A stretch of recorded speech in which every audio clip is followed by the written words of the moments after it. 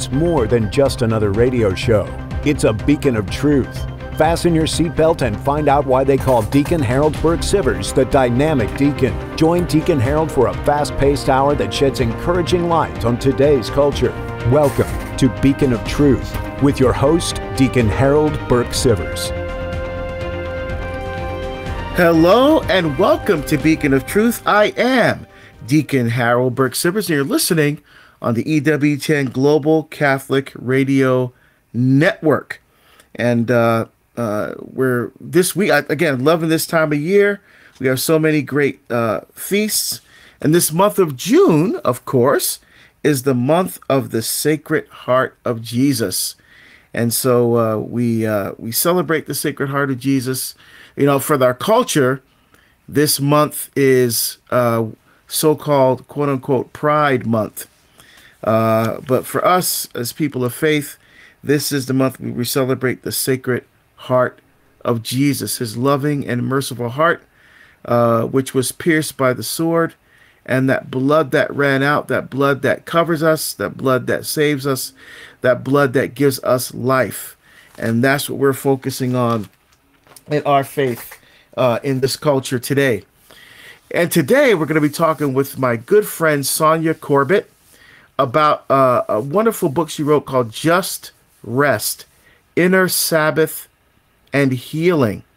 You know, Sonja and I have been friends for a long time. We wrote a book together called Ignite, Read the Bible Like Never Before. We've also went on a speaking tour in Australia, where we spent a week together on tour, going to different places around Sydney, and then she also went to Melbourne, talking about this book, and this is a very timely topic, especially we're focusing on the Sacred Heart of Jesus, because Jesus' heart wants us to find rest, wants us to find peace, and we're living in a world of darkness, but yet in the midst of this darkness of confusion, this darkness of hatred and triumphalism, where Christian voices are being suppressed, Christian voices are being silenced for simply speaking the truth of the faith and love. This culture wants to silence us. It wants to drag us into the darkness, but we have a penetrating light of God's incredible, merciful love flowing from his most sacred heart. And that's what we need to focus on. The darkness is in the world, and Jesus is the light that penetrates the darkness. And we learn in the scriptures that the darkness does not overcome the light. In fact, what is darkness? Darkness is actually doesn't exist, right? Darkness is simply the absence of light. That's how you have darkness, is the absence of light. You know, when you don't have love, what do you have? Fear. So fear is the absence of love. You know, so these are deprivations, you know, and so Sonja's going to talk to us about how we can find God, how we can move closer to overcome fear, to overcome anxiety in order to find the peace that God wants us to have. So if you want to be part of the program today, just send us an email, beacon@EWTN.com.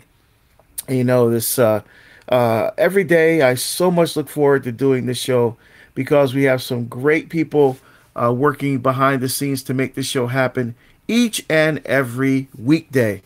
We have Matt Gabinski, who's there screening your calls. We have Charles Berry doing social media, and my good friend and producer Ace McKay. Ace, how you doing, brother? I'm doing good. I'm excited to talk about rest, because I feel like I'm at that stage of my life where I enjoy it more than anything. So it's like, you know, how do we find it physically, spiritually, emotionally? Like and I think that's the thing. A lot of people think that, you know, when you come to the church, or, you know, you have a relationship with God, it's just a place of, you know, condemnation and, you know, and ridicule or whatever. But it's supposed to be about peace. It's only in turmoil when we're going against God's will. Yes, exactly. And we have to make sure that we're actively doing things in our lives to facilitate that peace, to prepare our hearts, our minds, and our souls to receive that peace from Christ. And so for me, part of that means is letting that light shine in the darkness and keeping myself away from things where the darkness, it's like a black hole, right? You shine a light to a black hole, it gets absorbed. Yeah. So for example, not watching television for me is a way to bring peace. Now, like for example, I'll watch a movie like on the plane or on Netflix or something like that. That's fine. But I'm talking about television where it's just mindless.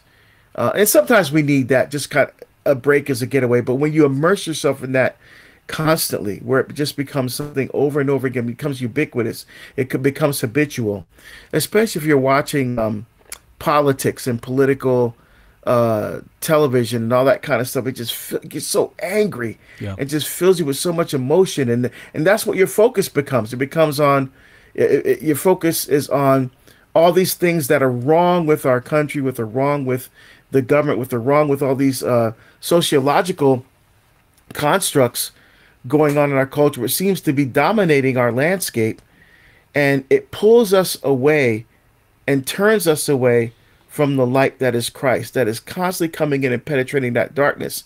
And in that light, remember, we're like flashlights. Yeah. God is the one that is the source of the light, but in a sense, we're flashlights helping to bring that light into the world. Because Jesus even says, remember, don't put your light under a bushel basket. Put your light up on a hill so that all the people may see the work that you're doing and give glory to God. Well, and I love the analogy, for those of us that are big concert goers, right? Gone are the days of lighters. Everybody just pulls out their cell phone and, just turns the light on. Even if one light in an entirely pitch black arena is on, your eyes and your focus is going to gravitate no matter how tiny or powerful that light is. But then if everyone turns their light on without any of the house lights on, and I've seen this, so I'm speaking from experience, you can literally illuminate the point of every inch of that arena with just a simple light from every person. If there's 10,000 people in there, it completely gets absorbed with nothing but light because everyone is shining what they can and should. And that's how our faith works. That's how the church grows. That's how we continue to impact the community. Yeah, exactly right. I agree 100%. And we can't be afraid to be that light. See, I think sometimes, like kids, kids sometimes are afraid of the dark. Yeah. Because you can't see, because, you don't feel safe in the dark. And so many of us feel like that when we look at the darkness of our culture today. When we look at all the crazy radical ideas, things that we thought we've never seen, are now, things like human trafficking and the transgenderism movement and the redefinition of marriage and so-called redefinition of marriage and gender and critical race theory, all these social constructs and just almost a revisioning of society based on the darkness of selfishness. Yeah. Where I am the center, I am the light. But we know that the image of the Blessed Virgin Mary standing on the moon is a reminder that we are not the light, but we reflect the light. Because remember, right. back in the day, the Jews thought that that the moon was its own light. They talked about the two sources of light, the sun to rule in the day and the moon to rule at night. But and so we have the Blessed Mother standing on the moon as a reminder that we are not the light, but we are called to reflect that light of Christ. So just like with the cell phone, right? That's a quote unquote a source of light, but the source of all light ultimately is God Himself. And again, as we celebrate the Sacred Heart of Jesus, we see that light flowing from the heart of Jesus Himself. Well, and again, to go back to your point of don't be afraid to shine that light, because I will tell you, speaking again from experience, just ask God what your relationship with Him is supposed to look like. Because again, it's not going to look like mine. It's not going to look like Deacon's or anyone else. And that's where we get into that comparative shopping of, well, I can't be as great of a, Catholic as, Deacon Harold, so I'm just not going to try. No, your look and your thumbprint, your light is supposed to be its own unique thumbprint. And so how you talk to God, how you receive God, it's going to feel differently. It's going to look the same at times to other people. But at the end of the day, one-on-one, no one's going to question your walk with God as long as you are the one that's having a relationship with him. Just sit down and ask him, Lord, what does our relationship need to look like? And he'll show you. Yeah, exactly right. And when we combine our light with the light of other believers, the light of those around us, then that light is even more powerful and shines more brightly into the darkness of our culture. Amen. Awesome. Looking forward to talk with Sonja Corbitt about just rest, inner Sabbath, and healing. You want to be with us today? Send us an email, beacon@EWTN.com.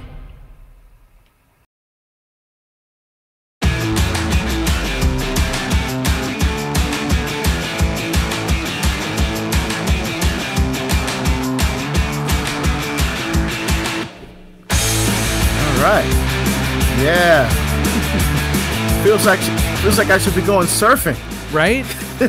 If we can't grow the fro back, we can at least get you on the surfboard. Just saying.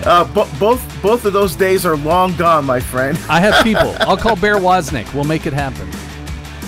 Oh, yeah, Bear. Good guy. You're listening to Beacon of Truth. I'm your host, Deacon Harold Burke-Sivers. You're listening on the EWTN Global Catholic Radio Network, and so excited today to be talking to my good friend Sonja Corbitt about just rest, inner Sabbath, and healing. Great topic today.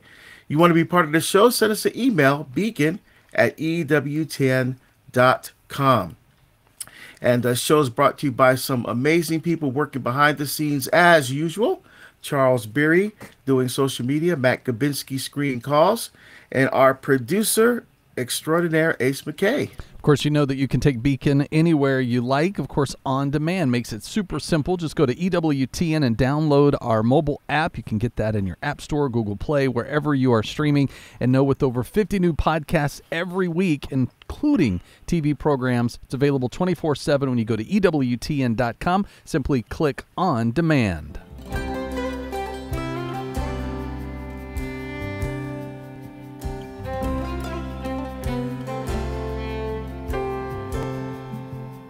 All right. Well, when you hear that music, that means it's time to break open God's Word in the Psalms. Of course, we're using the Revised Grail Psalms, which have been approved by the Church to use in the Holy Sacrifice of the Mass.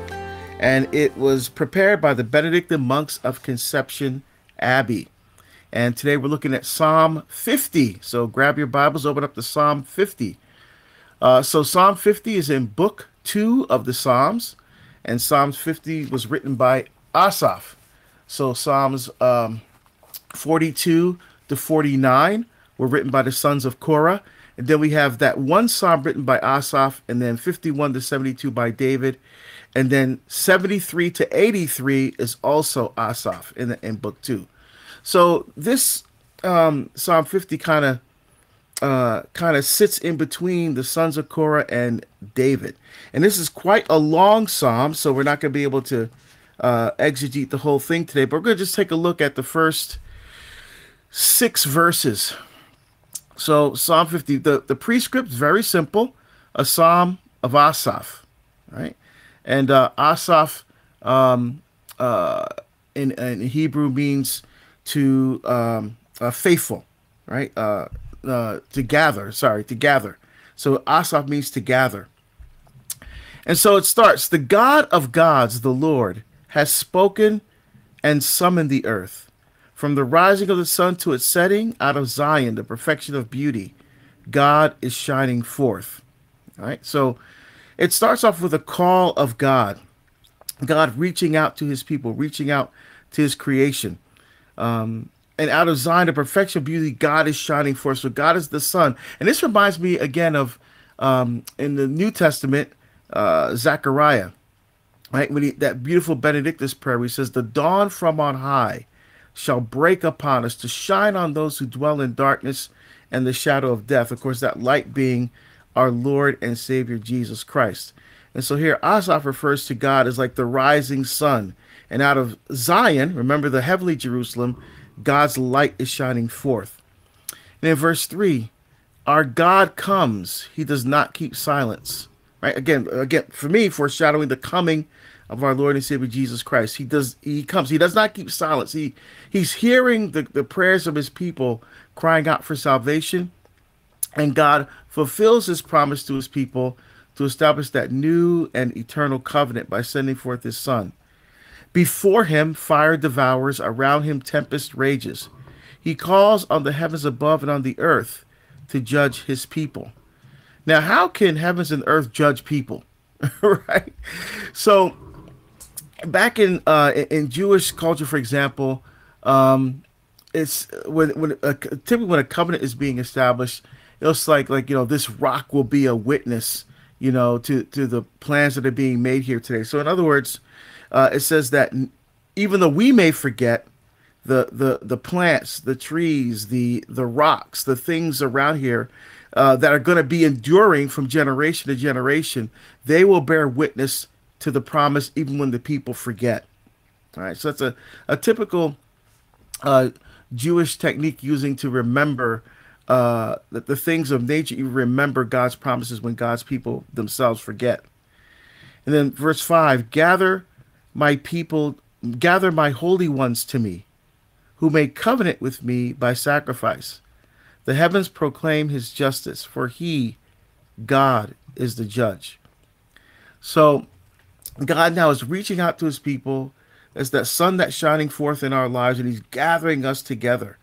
And the heavens are going to proclaim his justice, for God himself is the judge. Right? And so God's justice cries out to us. So we don't have to worry when we see injustice happening in the world, because ultimately God is the judge. God's the one who's going to make sure that his love and his truth shines forth in the midst of everything going on in our lives. I've got friends who have tattoos, and one of them has one that says, "Only God can judge me." And when he got it, I was like, you should really be frightened by that thought. And, having that on is not like a banner of you can get away with whatever. I mean, God will judge you. So I hope you understand the weight of what you just put on your body.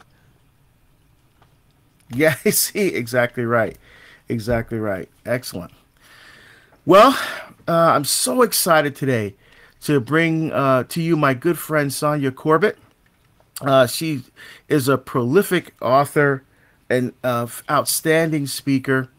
And we wrote a book together, Ignite, Read the Bible Like Never Before. And we also toured Australia together, doing tours talking about that book, how people can engage God's word in a more meaningful and deep way.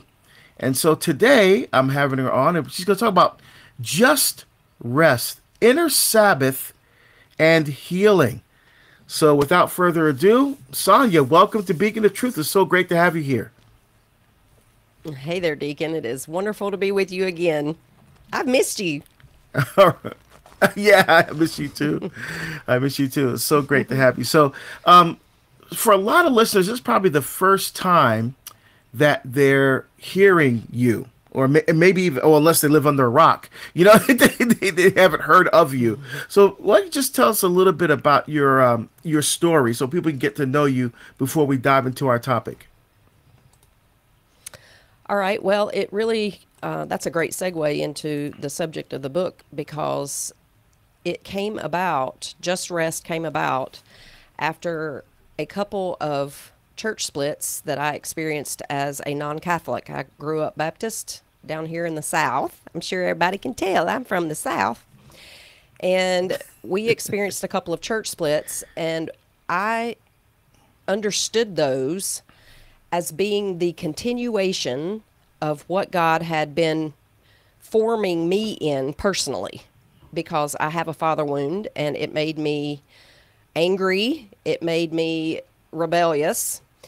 And so what I had been learning personally about submission to proper authority and dealing with the pain underneath my anger, I started seeing it playing out publicly in this little church that we attended as Baptists, and that church split twice. And when the second time it split, it was the same situation in a different way. It was a different pastor, but it was the same sort of rebellion in the people, and it was based on a personality difference is really all it was. But I saw it happen twice, and it devastated the church. And so it seemed to be an exclamation point or a literal illustration of what happens publicly in a church collectively when a predominant fault of rebellion is allowed to sort of go unchecked. And at that point, because I had learned that twice makes a pattern, I learned that in my own life, and now I could see it publicly, I started really digging into, what was the Reformation then? And I started reading Martin Luther, and what I discovered is that Martin Luther had a father wound as I had, and it caused him to do the very same things. And so we withdrew from that church, and I started delving into the Reformation. I had a friend who invited me to Mass, and I went to her Mass, and I felt sorry for her the whole time. But there were things about it that kept sort of pulling me in. So there was a type of perfect storm that led me into the Catholic Church. And at that point, God kept telling me through my daily reading in the scriptures that he wanted me to rest. And I said, well, I'm not tired. I don't need to rest. But what I started to finally come to realize as I submitted to his word in my life is that I was not at rest at all, because it's not a matter of a lack of activity. It is rest in our thoughts and our emotions, our bodies and our souls. And so that journey from Protestantism into the Catholic Church was the background for this book. Ah, wonderful. So when just to clarify, when you mean church split, I think that means something different for us as Catholics, because for us, if a parish gets too big, then it splits, meaning they build another church and like where neighborhood grows and it can't fit all the people in the church there. So they build another church to accommodate the burgeoning community. But that is something different than what you mean by church split. Yes. So for a Protestant, when a church splits, it splits out of a disagreement or an argument or a problem where part of the church believes one thing and has one side, and another part believes something else and has another point of view, and they just won't work it out and can't coexist. So half of those people go off down the road and they start their own church, and they take half the resources, half of the people, half the finances, everything. And so it is truly a severance. It's a divorce in effect. And that was actually one of the attractive things about the Catholic Church is even though those disagreements occur, you can't destroy a pastor and his reputation and a family and their livelihood based on a disagreement in a personality or a temperament or any other issue. So, yeah, it does mean two different things. I'm glad you clarified that. A church split in a non-Catholic church or a Protestant church, at least as the way I experienced it, was this complete divorce that devastates the entire community. It's miserable. It's almost like a reformation within a reformation, if you will. Exactly. Only it's no reformation, it's a destruction. Destruction, wow. Well, we're talking with my good friend Sonja Corbitt, very prolific author and speaker, and also gives advice as well. It has study courses on the scriptures. So excited to be talking to her today. You want to be with us? Beacon at EWTN.com.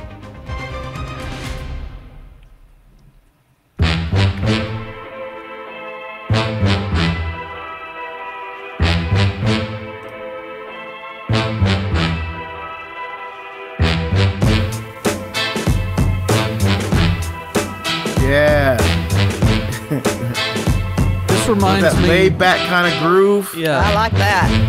this reminds me a little bit of the spooky, scary. I think it was a Disney or Warner Brothers cartoon when I was a kid, and it like used to always freak me out because it was just like creepy animation with music. That's what I think of when I hear that. Yeah, it's kind of just that laid back groove, and and just you want to hear something funky, but you don't want to dance. This is the kind of stuff That's you listen it. to. That's a chill in the corner kind of song. Yeah, that's it. We're listening to Beacon of Truth. I'm your host, Deacon Harold Burke Sivers, and you're listening on the EWTN Global Catholic Radio Network. So excited today to be talking to my good friend, prolific author and speaker, Sonja Corbitt. We're talking about a book she just wrote and a great topic called Just Rest, Inner Sabbath and Healing. And we'll be talking with Sonja just in a minute here. If you want to be part of the program, just send us an email, beacon@ewtn.com. And that music that you heard and you hear in all these segments are brought to you by the number one producer in my heart, Ace McKay. Thank you, my friend. Of course, Word on Fire is a great chance on Sunday afternoon for us to have some chill time and get with Bishop Robert Barron as he illustrates the truth and beauty of Catholicism. If you want to join him, of course, that's right here on EWTN Radio, and you can stream it as well on demand. All right. Well, again, so excited to be having Sonja Corbitt on today. Sonja is someone, if you don't know who she is, you definitely need to get to know her. I mean, I recommend her all the time when people, especially if they're looking for female speakers, because truth be told, there's really not a lot of full-time women speaking enough in the Catholic Church. And if you want someone who will just blow you away, knock your socks off, this is Sonja Corbitt. She's the author of a number of books. We even wrote a book together called Ignite, Read the Bible Like Never Before.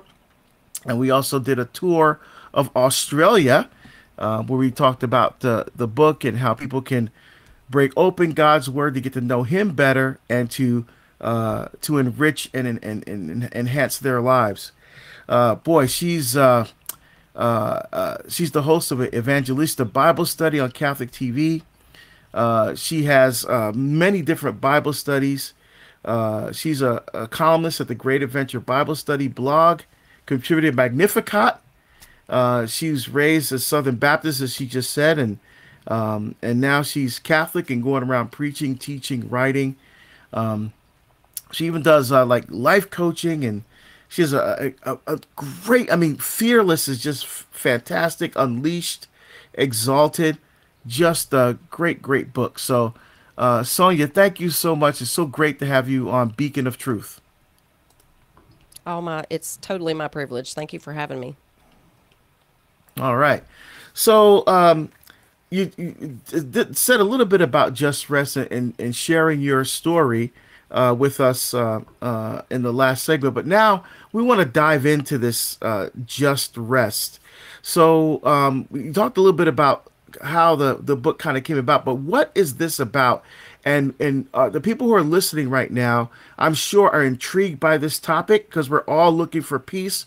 We're all looking for consolation. We did a previous show. We talked about silence, embracing silence, and even Jesus says, "Come away for a while by yourselves." That you talk about inner Sabbath and healing, the inner Sabbath for the heart, the soul, mind, and strength, and this what you call a gentle tsunami of healing occurring in the church right now through the triumph of the Immaculate Heart. So just break this topic open for us. All right. Well, because I was brought up Baptist, I had a daily habit of being in the scriptures, and that was the main movement for me into the Catholic Church. I came in 2006, and during that time of extreme upheaval, I just kept getting out of Hebrews chapters 3 and 4. That's the context of the book. And it is a summary of the exodus of God's people away from Egypt, their slavery in Egypt, through the desert, and into the promised land of rest, because the promised land for them in Hebrews 3 and 4, it talks about that promised land as being a Sabbath. And so the word Sabbath means rest. So that's part of why it's called Inner Sabbath, because what I discovered is during that time of such upheaval, because it was a crazy time, and I go into all that was going on in the book, but it was difficult on my marriage. I left behind my ministry and expected that would be permanent. So that was a grieving kind of time. I was very angry at the people at the church, in this little church that I was in, that I kept getting in trouble for being rebellious, but they seemed to not get in trouble at all. And I knew from denominational leadership that it was rampant everywhere. It wasn't just our little church, it was everywhere. And so that showed me that it was a fundamental problem. And as I started just looking at the word Protestant, I thought, okay, well, clearly we're just a bunch of protesters. And that's how I felt. That's who I was, to be perfectly honest, throughout, my younger, probably 20s and 30s even. But I didn't want to do that anymore. And I could see that it was not good for the church either. And so God kept leading me to this idea of rest. And because I had left that church, I wasn't serving anywhere. So I was physically resting, but struggling against it after about a month, because I wanted to be using my gifts and talents, and I knew I had a duty and responsibility to do that, but I wasn't able to, because we were attending a mega church. It was like 14,000 families. It was enormous. So there wasn't anywhere for me to serve, and I felt like I had been benched. And so as I struggled against that, the Lord used Hebrews 3 and 4 and then the whole story of the Exodus to show me and to say to me that our fear and unbelief in the deserts that we find ourselves in, our fear and unbelief is unrest. And that's what he's really after. He wants us to be resting. He wants us at peace in our hearts, our souls, our minds, and our bodies. Our thoughts and our emotions and our memories. And when we're in a desert situation, there are natural and repeated deprivations. We don't have what we need. It might be literal, where for them it was food and water and leadership and entertainment and those kinds of things. For us, it might be a lack of love. It might be a lack of support. Whatever it is, our deserts have deprivations built into them. And he says to us in Hebrews chapter 3, verses 10 and 11, that they have not known my ways and they shall not enter my rest. So they weren't able, that first generation was not able to enter the promised land of rest because they didn't know his ways. And in the context of that story, and going back to the original story in Exodus and Numbers, we see that there are several ways, and God expects us to know them. One of them is the way of the desert. We don't grow unless we're challenged in our deprivations, because the deprivations draw up all of that unrest and fear in our emotions and our thoughts and our bodies. And so that's strategic. It's meant to do that so that we will go to God and ask him for what we need, rather than murmuring and complaining the way the children of Israel did in the wilderness.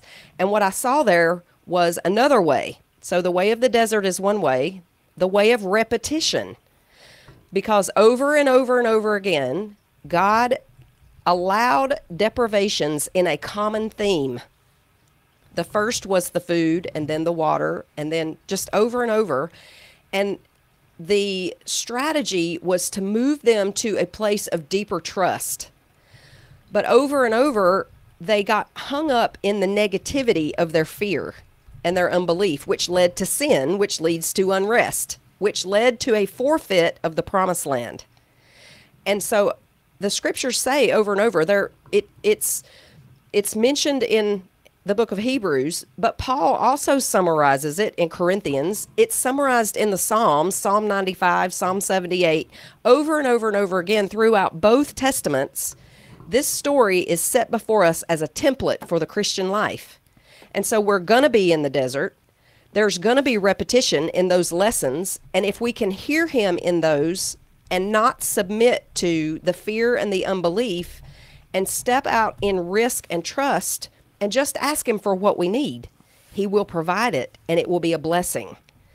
So our thoughts then are the first thing we have to really wrestle with, because the negativity and the complaining for the people of the wilderness, in the wilderness, is part of what contributed to the repetition in their experiences.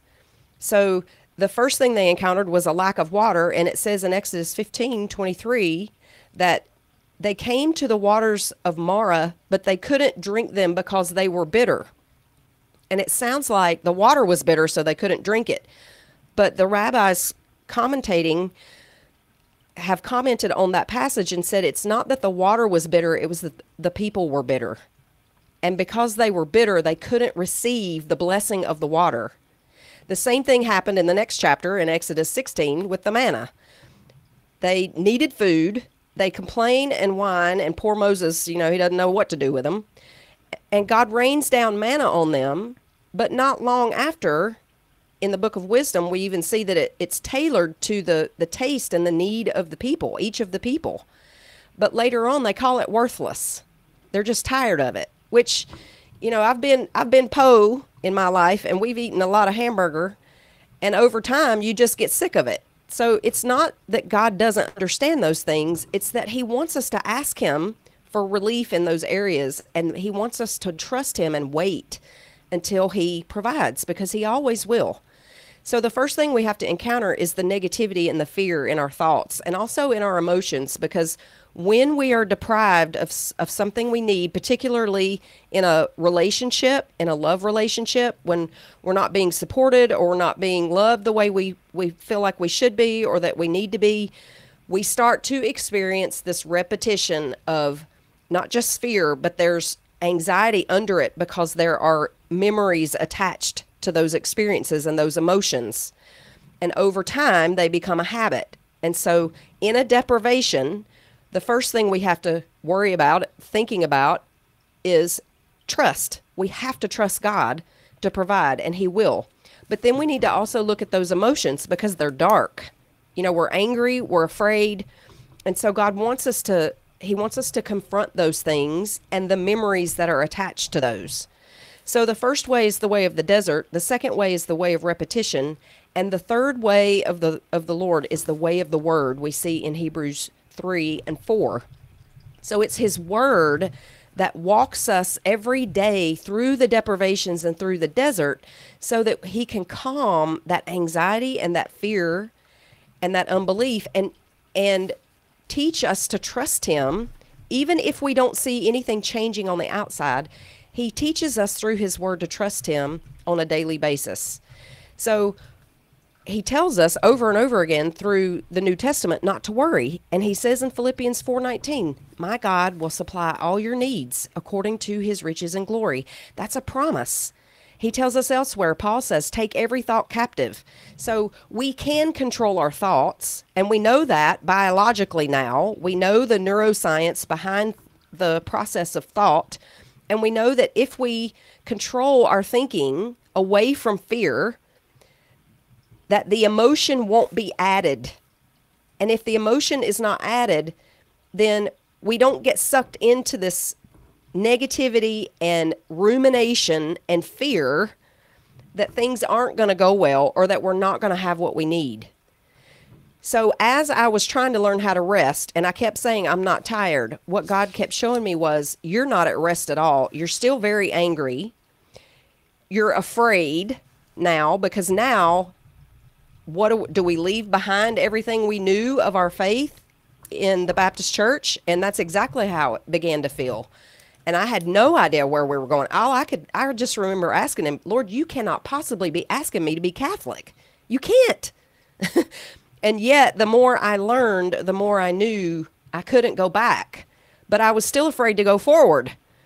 And yet, every single day, through the way of the desert, that way of repetition, and the way of the word, he began to show me that rest was in the promised land, and I had to get all the way through the desert to make it in. And I did, finally. That whole story is actually in the book. But in the meantime, I was learning to rest. And we think of peace, as something that we have to beg for. But we we hear it in the Mass every single time we attend. My peace I leave you, my peace I give you. We already have it. The problem is we don't know how to guard it. So we have to learn how to guard our thoughts and go with him more deeply into our emotions and our memories and our judgments even, so that we can also listen to the symptoms that our body is creating out of that fear, because all of that is good self-knowledge, and it's an area that God wants to heal. And the way we know that is because we keep encountering the same people in the same kinds of ways who hurt us in the same ways, the same sorts of deprivations over and over and over, because that is the Holy Spirit's way of attempting to get our attention. And so if we can cooperate with him in our sufferings, St. John on the Cross said that none of our sufferings are arbitrary. They're all ordered to our particular woundedness. And my woundedness was a father wound that caused me to be rebellious. And I was learning to rest under a lack of authority, finally. But early on, it was terrible authority. And learning that, I'm still learning it. I think that'll be my swan song before I'm dying. I'll be still learning that lesson. But he's consistent. That way of repetition is how we follow him in our healing, in our thoughts and our emotions, our bodies and our souls. And he's leading us to that inner Sabbath. He's leading us to that final promised land, which Hebrews 4 talks about being ultimately heaven. But it's meant to start here. And that's why we encounter these deprivations. They're not punishment. They're not God being disappointed with us. He's not trying to trap us, and he's not being mean to us. He's trying to help us learn how to rest fully in our thoughts and our emotions, our memories, our judgments, our bodies, our souls. Complete rest. That's the promise. So that's a quick little nutshell, but that's the basic outline of the book anyway. All right. Well, we're talking with Sonja Corbitt. You're listening to Beacon of Truth. I'm your host, Deacon Harold Burke-Sivers, and we're talking with my good friend Sonja Corbitt about her book, Just Rest, Inner Sabbath and Healing. And she just gave us a wonderful synopsis talking about the template, basically, for the Christian life, how we don't know God's ways, and then through three different ways that God brings us closer to him. One is that desert experience, challenging us in our deprivations, because we have a tendency in deprivation to be sad, to be sullen, to not trust, and let our emotions take over. She also talked about repetition, moving in that repetition in the scriptures, how God moves us to a deeper level of trust. And then through the word, God calming our anxieties and fears and teaching us different ways to trust him. And, gosh, what I love about what you said, there's so many things. First of all, is how this is a wonderful lesson what Sonja is doing, how you take the scriptures and how you look at the scriptures, not just as historical record, not just a legacy of how God has come to save us, but how our lives intertwine in God's word. So even though we're talking about books that were written almost 3,000 years ago, that God is still teaching us, and that word of God still applies to our everyday lived experience today. So by breaking open Hebrews and breaking open Exodus and the Psalms and the other books, Sonja is really teaching us how to get that peace. In the Gospels, Jesus talks about the peace that's beyond all understanding. And as Sonja was speaking, my mind was drawn to the surrender novena, which is one of my favorite prayers to pray. Lord Jesus, I surrender myself to you. Take care of everything. And I was also drawn to 1 John 4:16. God is love, and he who lives in love lives in God, and God lives in him. And a few verses later, in verse 19, he says, perfect love casts out all fear. Casts out all so fear. we have to learn how. Yes. Yeah, exactly. We have to learn how to love more than be afraid. So, Sonja, just really, really great stuff here. So that's a good point too. One thing you also, because there are really only two emotions, fear and love. So if we're afraid, and that's natural, we're not really talking about like a momentary fear of an actual danger. That's not what the Bible's talking about. Of course, we're going to be afraid of things that are dangerous, but what he's saying there is living in fear, living in anxiety. That will shut down your whole immune system so that your body gets sick, right? And so if we're not living in love, then we can't grow. We can't develop. The primary human need of every person, developmentally, biologically, is love. And if we're not getting that love on a daily basis from the scriptures, because surely everyone that can hear our voices has experienced the fact that the people around us can't love us as deeply as we need to be loved. There's a bottomless pit of love of need for love in me. And I can't feel it for myself, and no one else around me can feel it. Only God can feel it. So if that's my primary need, where am I going to get that if I'm not at the one table of the Lord? The Catechism says in 103, the one table of the Lord is the scriptures and the Eucharist. So we need both of those things. We have to have that daily diet of scripture to help us learn to love and to help us trust through our fear and to help us push through that unbelief that leads to unrest. So love is rest. And it comes through his word. It comes through the Eucharist, but it comes through his word too. It's the one table. Sorry, I didn't mean to interrupt. Oh, no, that's awesome. We're talking with Sonja Corbitt today on Beacon of Truth. I'm your host, Deacon Harold Burke-Sivers. We're talking about a great new book, Just Rest, Inner Sabbath and Healing.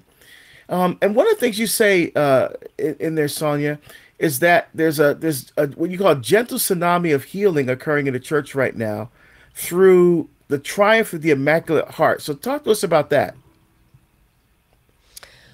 Well, that's not a church-ism necessarily. Just in the one-on-one consultations that I've done with over 200 people now, the way I have them structured, I started after COVID, and the way I have them structured, I'm able to move through a really big, thorough consult pretty quickly. And so I've done a lot of them. And what I can see is there are miraculous healings happening right now in the church, in our habits of thought, emotion, in our bodies, and in our souls. It is a gentle tsunami. It's everywhere. And where people with addictions and people with deep emotional traumas and wounds, I'm seeing, and others, not just me, but others in coaching, in therapy, in counseling, in spiritual direction, everyone is seeing and saying the same thing. It is a miraculous time.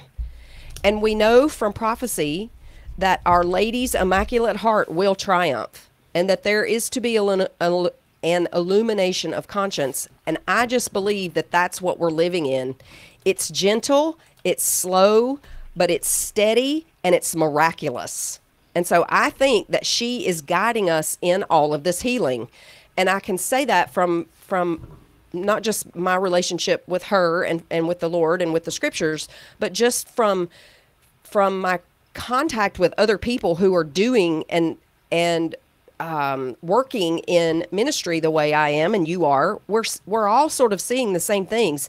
The healings that are happening and the victory that people are getting over their habits and their wounds and their addictions and all of that. It's miraculous. So it is a beautiful time, although it is dark in lots of places. The light is not only dawning, it is shining very brightly, very strongly, and very powerfully, and very gently. And so this is the work that we're supposed to do. This is the work of purgatory. And we're not supposed to do it there. We need to be doing it now. We need to do it here where we have access to the sacraments and to medicine and all of the tools that can help us in this desert of learning how to love more deeply and more trustfully and more authentically. Most of us don't even know what that looks like because we didn't grow up with it. So we're having to learn it. And God knows that, and he's patient. But I believe that we are living in the illumination of conscience, and I believe that Our Lady is facilitating it, and that is why we're seeing such miraculous victory in so many places, in our own lives and in the lives of those for whom we minister. Yeah, I would agree with you 100%. In fact, on this show, when we have callers, there's stories about how the Lord has come in, the Holy Spirit has come in, the relationship with the Blessed Mother has come in and really transformed their lives has been just awe-inspiring. So I totally agree with you. Well, Sonja, thank you again for being with us on Beacon of Truth. It was so great to have you here. Where can people find out more about what you're doing and pick up Just Rest? You can find me on Google or any browser search under Sonja Corbitt, SonjaCorbitt, or BibleStudyEvangelista.com. All right. Well, you can always stream today's show by visiting Podcast Central at EWTN.com/radio. And until we're together again, my friends, may Almighty God bless you, keep you, and protect you, the Father and the Son and the Holy Spirit. Amen.